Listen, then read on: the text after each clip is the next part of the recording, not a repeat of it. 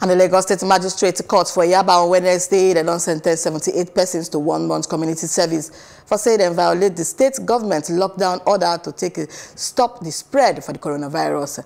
And they gathered, they say 37 of the violators then been arrested by the police when they exercise for the Bagada Expressway.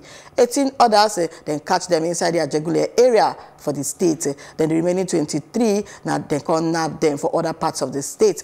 The violators then been catch them separately on top of one count of unlawful gathering before the magistrate Peter Ojo. He can sentence those who plead guilty. The magistrate order say then they quarantine for 14 days sake of infectious disease hospital, Yaba, or any other medical facility where then design and say then go put them from the State Commissioner for Health.